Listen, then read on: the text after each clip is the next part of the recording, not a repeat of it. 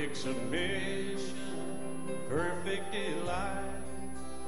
Visions of rapture now burst on my sight.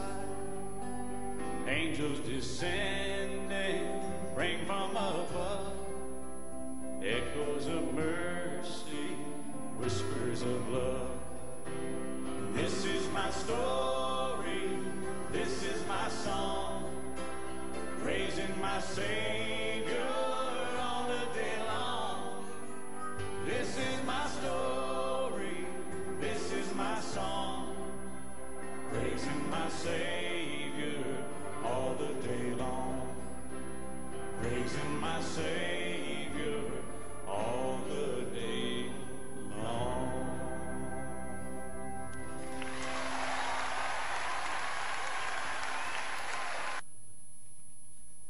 Is Jesus yours this morning?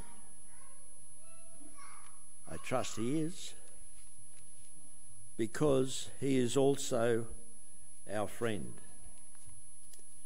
What a friend we have in Jesus. All our sins and griefs to bear.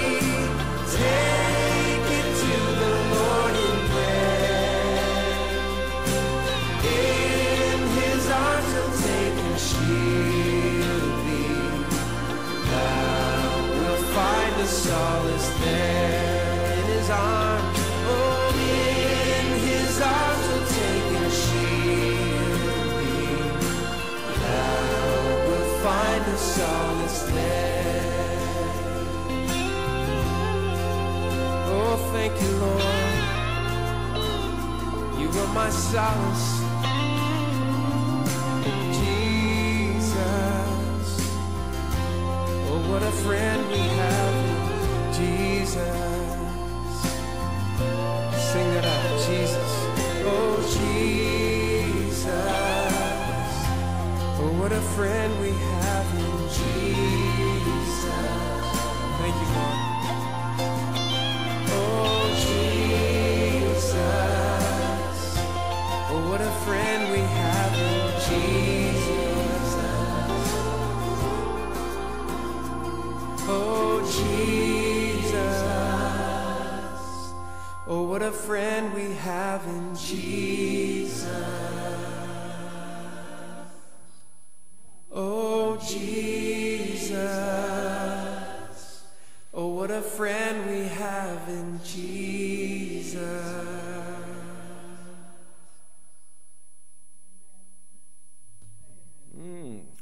Certainly do have a friend in Jesus, and we can be thankful and give glory to God that we have Jesus as our friend.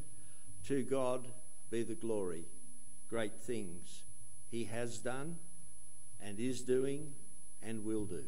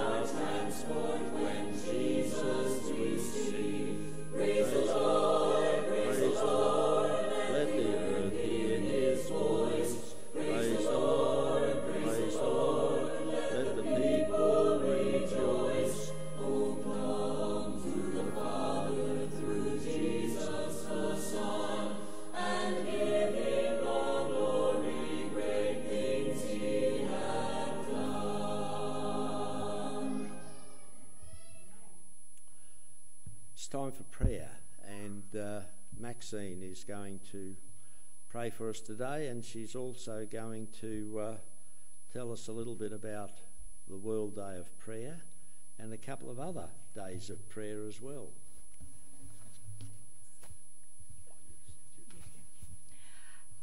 Good morning, everybody. It's lovely to see you all here, and hi, Nikki. It's been advertised in the bulletin for the last few weeks, as well as on the board, but World Day of Prayer is next Friday, and the Galston on Fagan Road, Arcadia, St Benedict's Catholic Church is putting it on this time, and Pauline is in charge of that, and Brenda and myself are both taking part in it as well. But we're just wanting to let you know that everybody is welcome to attend. Just, being there, listening, and this year it's on England, Wales and Northern Ireland have all contributed to this. And, it's just wonderful because we're all part of a fantastic Christian world. So I just wanted to let you know that. Everything's in the bulletin here, and it's also on the wall out there. So thank you for that. And also we're in the midst of, is it 30 or 31 days? 31 days of prayer as well. So that's on the, Nick has been sending out emails to everyone where you can access it. And it's just so inspiring to know that so many people are all part of that. So, yes. Okay, and also the offering this week is for education and scholarship.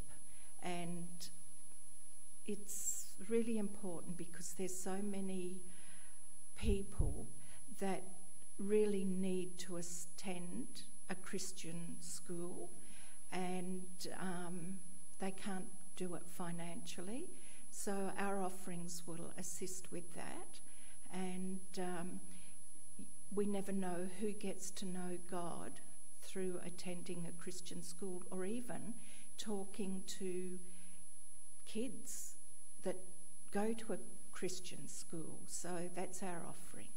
Okay, if we'll bow in prayer, and I'll just I'll pray for us. So if you want to kneel, feel free.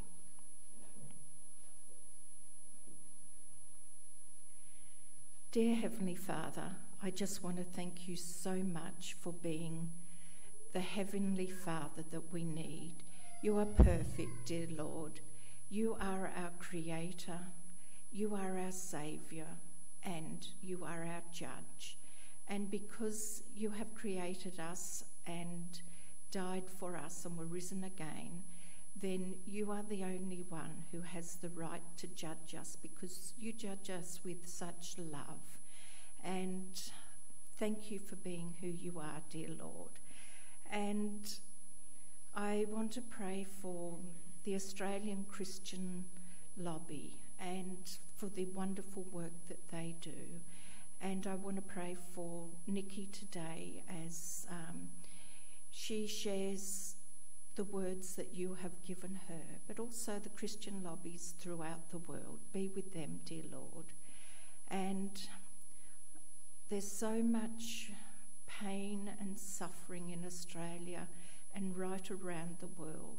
Some we know about because it's on the news. Others we just don't know about, dear Lord. And I pray that you'll be with all those that are suffering, especially in your name's sake, and that are innocent. And at this time, Russia and Ukraine are having a tough time, Lord.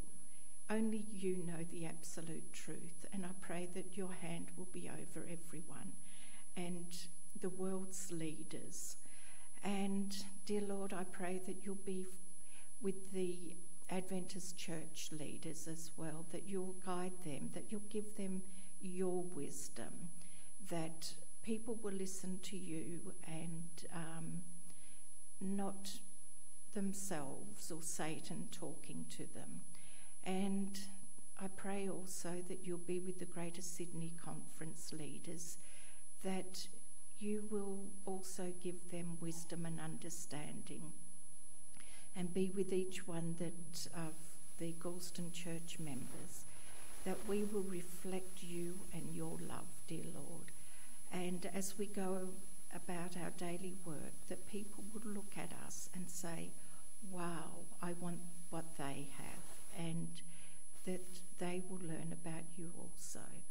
I pray now, Lord, that you will bless the offerings and that you will guide where they go, and that you will shut us in today, that all our cares and worries will be taken away from us as we listen to Nikki speak your words.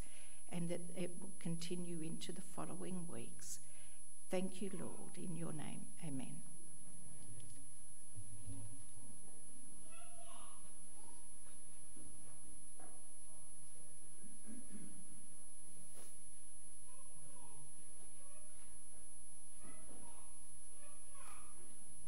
Nikki Adventist School Auburn was founded in 1917, and we have grown to over 170 students from prep to year 6.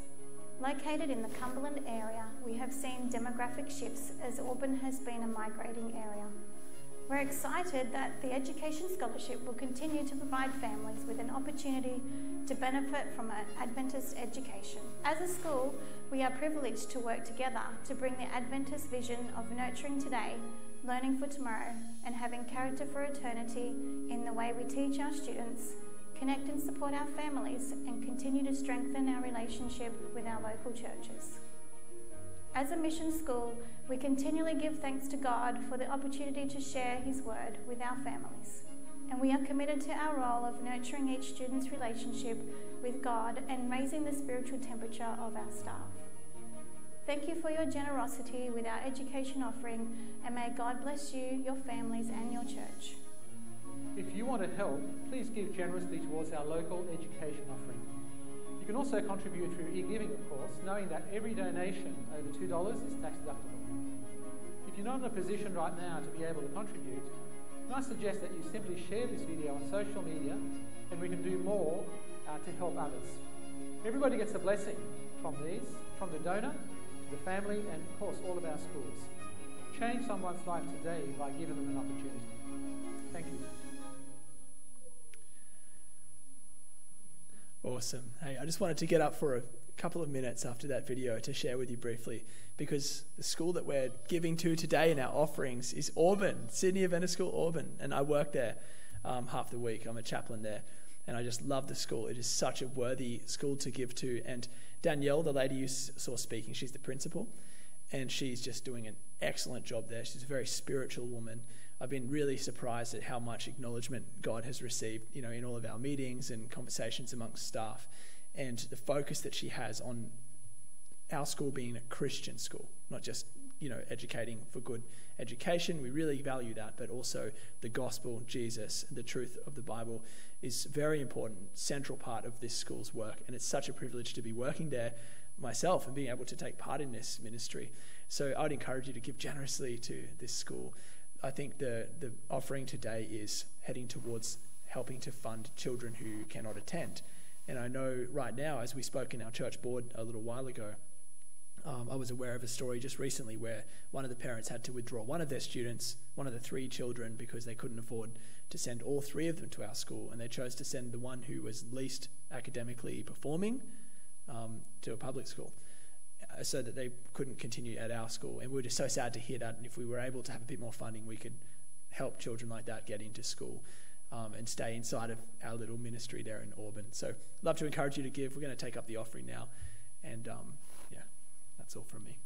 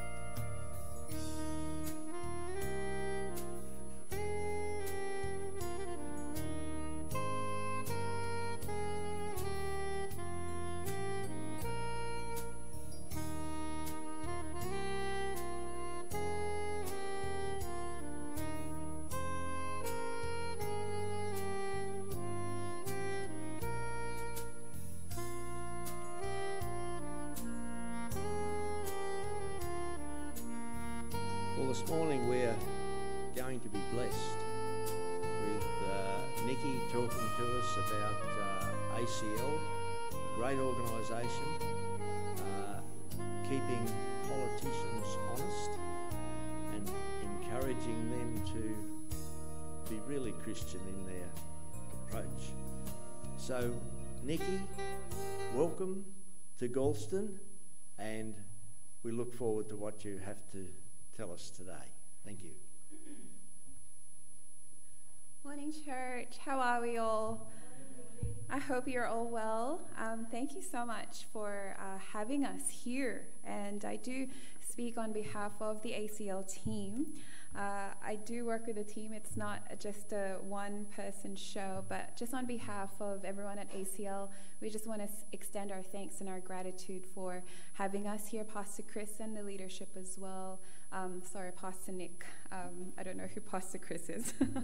But thank you so much for your warm welcome. And I was just telling Richard as well as Pastor Nick at the beginning, you guys just have such an incredible land here, and it looks like it's blessed, and there's lots of room to grow, so praise God for that. And I'm sure that Galston and Jurel will be blessed having you here. So if you don't mind, I'll just pray before I start, and then we'll get on with the message this morning. Heavenly Father, I thank you so much for this time.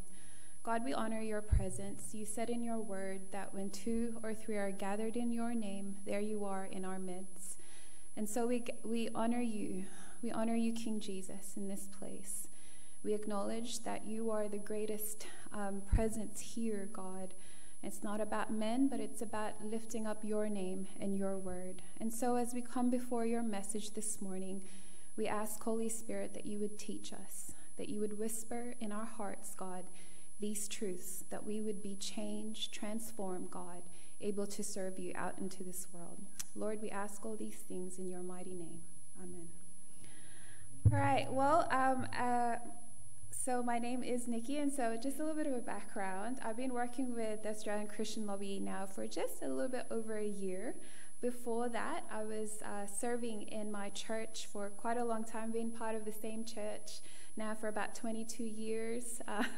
I've been there, and I was working predominantly with young people, as well as just, small groups as well. So before ACL, that's what I was doing, and also finished my Bible college degree with Moreling Theological College. So just a little bit of a background. Also just love serving in mission work wherever I could in the islands, and just doing that kind of work. And God called me to ACL. It wasn't ever part of my plan. I always wanted to go and serve missions overseas, but God brought Australia to my heart, and just made these paths kind of straight, which seems so crooked. And so really honored and privileged to be serving in this mission field called Australia, which is our home. Our text today is from Hebrews 12, 1-3. I'm going to be reading from the English Standard Version. And so if you do have your Bibles, I encourage you to turn with me to the chapter of the book of Hebrews, chapter 12, 1-3. And it reads, "Therefore, since we are surrounded by so great a cloud of witnesses, let us also lay aside every weight and sin which easily clings so closely. And let us run with endurance the race that is set before us, looking to Jesus, the founder and perfecter of our faith, who for the joy that was set before him endured the cross, despising the shame, and is seated at the right hand of the throne of God. Consider him who endured this from sinners such hostility against himself, so that you may not grow weary or faint-hearted." What a telling command that is brought to us from the book of Hebrews. It tells us to run with endurance, to look to Jesus, and to consider him in all things, which is so important in the world that we're living today. It's not the same Australia from 10 years ago. It's very different to what we are living in, and the things that we are fighting against never existed maybe even 15 years ago. But the context of these scriptures is that, if you can notice, there's a lot of imagery of a contest or more of an athletic thing.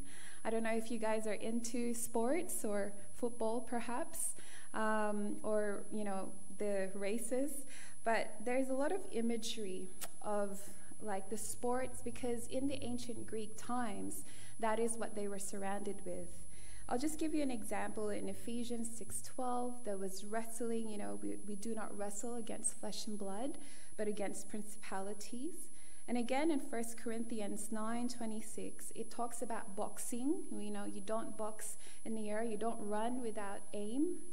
And so there's a lot of that happening. And here in the book of Hebrews, we're set in a context where there is a competition, a race that is set before each and every single one of us. There is a race that God has placed for me. There's a race that he has placed for you. Not the person next to you, but every single one of us. And we have this image now that there is a cloud of witnesses now looking to us as we run this race on earth while we are here. In Matthew 5, there's the Beatitudes, and the Lord proclaims 5 blessings of how to live, when you live a Christian life. It says, blessed are the poor in spirit, for they shall see God. And then later down those verses, he says in Matthew 5:10-11, blessed are those that are persecuted for righteousness' sake, for theirs is the kingdom of heaven. Then he says, blessed are you when others revile you and persecute you and utter all kinds of evil against you, falsely on my account. Rejoice and be glad, for your reward is great in heaven, for so they persecuted the prophets who were before you. The Beatitudes reveal the kingdom life for all that belong to Jesus. The word blessed in Greek meant happy, blessed, to be envied. How can one be envied when you're being persecuted? But it says there that you are blessed.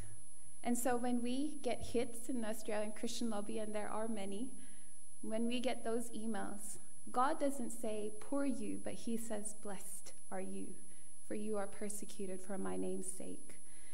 And when we come back to Hebrews, the survey of women and men of women in the Hebrews chapter 11 of who stood in history, in biblical history. There was Moses and Joseph and King David. There's a survey of men and women of God in history who stood the test of time, who endured the race and was faithful until the very end.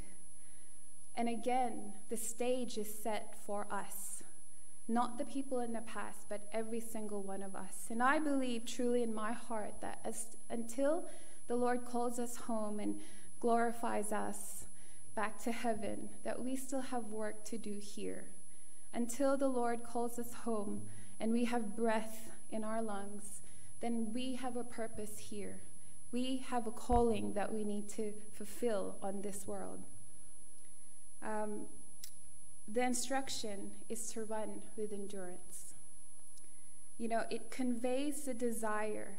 That word endurance in Greek conveys this desire to get to that goal as quickly as possible. So there's no timidity. There is sort of that initiative to go and run as fast as you can. We don't leave it for the person, or we don't say we'll run fast tomorrow. We want to get to that goal as quickly as possible. So there is this sort of urgency in us as Christians to run, to get there as fast as we can. I love the fact that you're collecting offerings for Christian kids to go to Christian schools, because they need to be protected. And so there is a mission field there to protect our children, and so that they would have that chance to hear the gospel. And as people of faith, we are called to run that race with them, to encourage them, but also that we would give in order that they could be lifted high as well. Endurance means the ability to endure an unpleasant or difficult process or situation without giving way. As you know, life on earth is not perfect. It's actually quite difficult. But God says, run with endurance. Doesn't matter what is happening on the outside, God calls us to run in faithfulness. I was with some of the young adults in a program that we have for the Australian Christian lobby called The Download, and I was encouraging them that God's called us to faithfulness, not just to do the right things, not just to do things when things are going well for us, but that we would be faithful in good and in bad seasons. Amen? Endurance is to remain behind church, to stay, to wait. Some of us are in such a hurry, especially my generation. We forget the value of waiting on God. And we want to get to things so quickly that we forget that we need to discern God's will and to still be faithful no matter what happens. Sometimes we get so caught up in materialistic things in this world that we forget that our home is not here but in heaven. And so the endurance is such a challenging thing. I find that very difficult. Sometimes when you're faced with such bad bill, one after the other, when you're facing some of these things that are so discouraging, when you know that the truth is so needed in the public square, God says, come on, keep on going, keep on running. And I sometimes watch those people who run the race, and I think, wow, it's so incredible that they'll push past the pain. They'll push past everything else because they know they have a goal, and our goal is heaven. So how do we do this? How do we as Christians put into this broken world, how do we run with endurance? And Hebrews 11 identifies this for us very clearly. It says, number one, we have to look to Jesus. We must look to Jesus. Our gaze must be Christ, not this world, but Jesus, the founder and the perfecter of our faith, who for the joy that was set before him endured the cross, despising the shame, and is seated at the right hand of the throne of God. Don't look at just the church. Don't look to your leadership, the government, or people. We are called to look to Jesus. Yes, we're called to honor our leaders. We are certainly called to obey the government as long as it doesn't defy God. But our gaze must be ultimately to Jesus. And the kind of imagery that is being used here is that when you look to Jesus, it means that you look away from everything else, that your focus is when it's just on him. That simply means that I'm going to look away from all other distractions, but my focus is Jesus. When it comes to running your race in endurance, that is one of the key things that you must do. Harold W. Attridge says this: the joy is rather like a prize or the goal that, like the contest itself, lies in front of the athlete. The addresses are called to follow Christ's footsteps with the assurance that their race is not in vain. Your race that you are running for God is not in vain. And to me, that is so reassuring. To me, that is so encouraging as I consider the things that because God says when you look to me, you follow me, you consider me, your race is not in vain, no matter how it feels like. The second thing that we need to know as we run this race with endurance, Hebrews 12:3 says, is consider him who endured from sinners such hostility against himself, so that you may not grow weary or faint-hearted. We can get very weary at times and faint-hearted. I have to admit that in this line of work, there are many times that I have gone weary and faint-hearted. And I probably speak for the rest of my team. But the Bible is very clear, and it says, consider him. Because he has gone ahead of us. He has made the example. Consider him because he endured such hostility. If he can, go on that cross and bear the weight of sin and be mocked and be crowned with a crown of thorns, then we must look to him and consider what he has done for us so that we will not grow weary or faint-hearted. To consider is to think carefully about. especially in order to make a decision, contemplate, or reflect on. The race, as I said, is a lifetime event. It's not a one-occasion thing. It's not just on a Sabbath day. It's not just on a Monday to Friday or for other Christians on Sundays, but it is a lifetime event.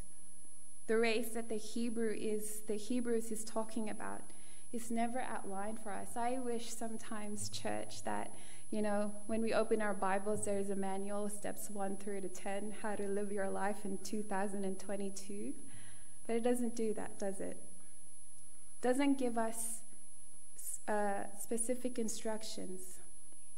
But the Bible continuously talks about what we should be doing.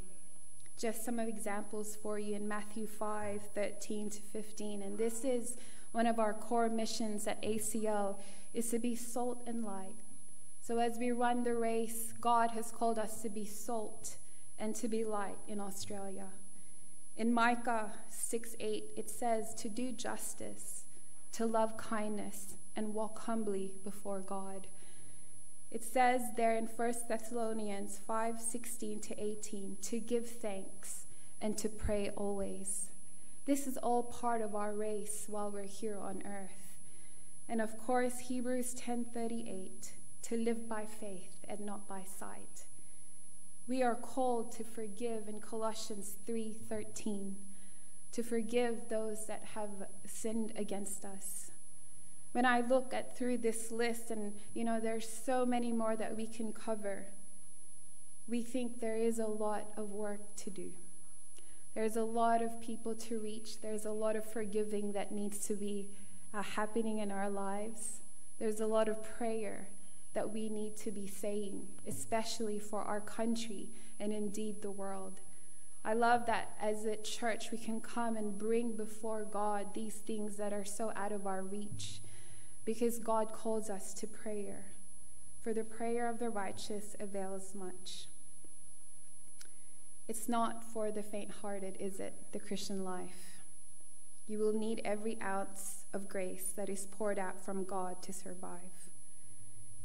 And when it gets tough, and it will, and it probably has already for you, it says to consider him, consider Christ, to look to Jesus, and to run with endurance. Just a quick kind of overall of what's happening right across the nation and what we're dealing with at the ACL. The reality of this nation is that in Victoria, the change in suppression bill has passed, which literally means that just because you want to pray for someone, you are potentially, you could go to jail or be fined up to $100,000. The voluntary assisted dying bill has been approved in all states except for New South Wales. People are taking their lives because they find no hope and they haven't heard this good word. We are currently fighting this in the upper house, and we are doing all that we can in ACL so that we could save lives. And so I do ask that you would pray about that in your own time, that God would stop this kind of bill being passed in New South Wales. They are looking to decriminalize drugs in Victoria and in the ACT. All drugs, not just one, but all. The parental rights bill here in New South Wales is what we're fighting for, and we're partnered with some of the politicians there, especially with Mark Latham. And it's to give the rights back to the parents to have primacy in ways where they can teach children about the truth in gender ideology. That gender is created by God, and it is found in male and female. The reality is this, is that darkness is slowly creeping into our world. But God calls us to be salt and light. He calls you, church, not just ACL, but every single one of us, that we would be that salt and light into the community of Galston, that we would shine our lights here and proclaim to the world that there is a better way. There is a way that leads to life, not only life on earth, but life for eternity. And our hearts and our goal is to uplift the word of God in the public squares, But although we're reviled, or though we're mocked, or perhaps sometimes persecuted in a small manner, we are still trying to be faithful because we're trying to point people back to Jesus, who is truly the answer to all of our fears, is he not? He is the answer, and he is the only one that can provide true hope. It's not the government. It's not any person, but it is found in the King of Kings and the Lord of Lords, the one who actually gave his life in order to prove that he loves every single one of us. John 3:16 clearly says, "For God so loved the world that he gave." And that responsibility also lies with us, church, that because of love, that we would give ourselves to the work of Christ, that we would run with endurance as we look to Christ, that we would consider him. Christ becomes the inspirer of our faith. When we become weary on the way or grow faint at heart because there seems to be no end to the trials we have to endure, let us consider him. He suffered uncomplainingly the hostility and the malevolence of a sinful people. You know, it says in 1 Corinthians 15:58, "Therefore, my beloved brothers, be steadfast, be immovable, always abounding in the work of the Lord, knowing that in the Lord your labor is not in vain." What a reassuring thing is that everything that we do for Christ, it's never in vain. We're always taught as I grew up, for always doing things for God for the audience of one. It's, sometimes you can get all the glory and then be distracted by that. But our goal is to do things for the audience of one, to please him at everything that we do. That when you give to the Christian school, or when you go out there and be a chaplain, or you're there teaching your grandkids, or being a mother, teaching the next generation about the things and the truth about Christ, when you raise up your voice and identify that life is sacred, these things are not in vain. These things all glorify the name of Jesus. These things all make us point towards the heaven and reminds the world that there is a God who loves them. Our greatest privilege that we have, church, not only here at ACL, but is that we are witnesses in this world of the truth of Christ. Our greatest privilege, and the answer really lies with the church, doesn't it? It's not with an organization, it's with the church. That's you and I. We are partners. We are a body of Christ. And together, if we function in unity, then I think that we could really make an impact in this generation. The prayer of my life is 2 Timothy 4:7, is that when God calls me home, that I would say these words like Paul said to Timothy: "I have fought the good fight. I have finished the course. I have kept the faith." It's not an easy walk, but it is one that is worth it. In Revelations, a title that's given to Jesus is this: "Worthy, worthy, worthy are you, O Lord." And he is worthy. He's worthy of our lives. He's worthy of our service. He's worthy of our trust and our sacrifice. He is worthy of everything that we can give him because he gave it all for us. I pray that you would be encouraged today, that together you would know that in your hands, which is the Bible, this is the answer that Australia is looking for. This is the answer that our young people, who are so angry sometimes because of what's being fed to them, we have the answer. And we are called to speak in gentleness, in kindness, to pray that God would change things around. I just have a quick story to share with you. When we were at the hearing for the parental rights bill back in, I believe it was March last year, either March or April. I remember that as we started the hearing, there was 20 young adults who were so against this parental rights bill, and they were chanting against us. And they really disrupted the hearing for about 20 minutes. They were so angry, saying that we hated their community, we hated the transgender community. But no, we were there representing, because God tells us and commands us in the Bible that as parents, we have a responsibility to pass on the truth to the next generation. That as parents, we can't let the state teach our children because they don't belong to them. God has entrusted them to us.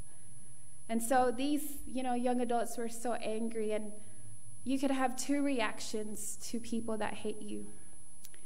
And one is to hate them back and maybe throw something at them. I don't encourage it. And the second is to love them, to see past their hate, to see their need of the truth, to see that they are lacking love. And I pray that those young people would come to Christ, especially that leader that they had. I work with young adults all the time, and they can get quite emotional, I must say.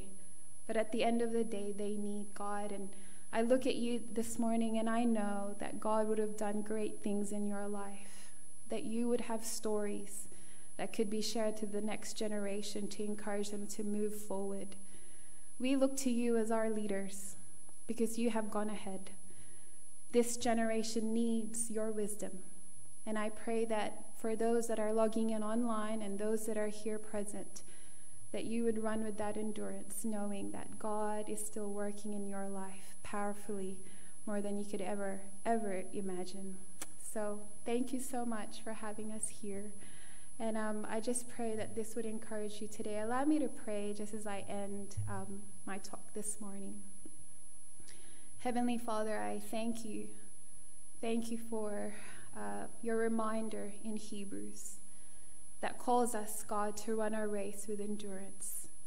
And I pray that as we meditate on these things that have been shared this morning, that these truths would echo in our hearts, that we would run, Father God, with endurance, considering you, and that we would always look to Jesus.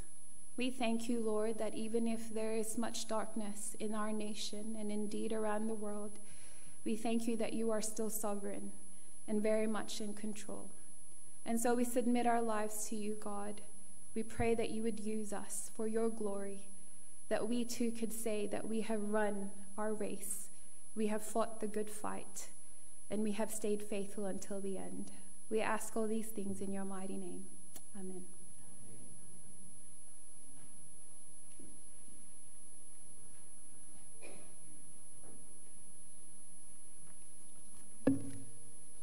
Thank you, Nikki, for blessing us today.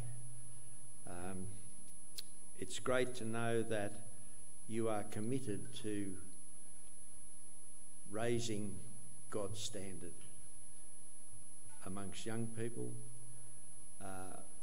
With the organisation of ACL, we're just grateful for what you and Martin Niles and his team around Australia are doing for Christians in the world, or in Australia.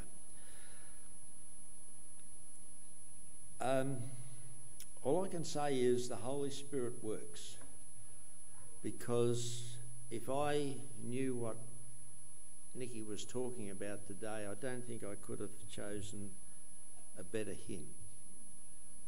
It's written by Fanny Crosby, who also wrote two of the previous hymns that we sang. And Nikki has encouraged us today. Stand like the brave. Let's sing.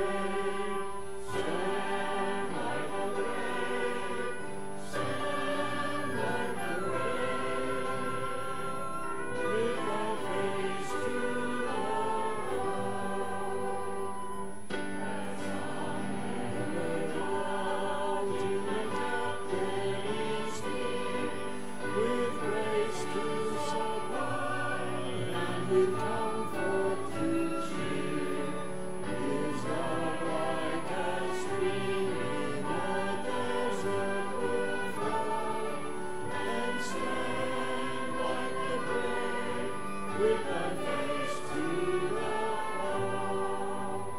Stand like the brave, stand like the brave, stand like the brave, with thy face to the foe.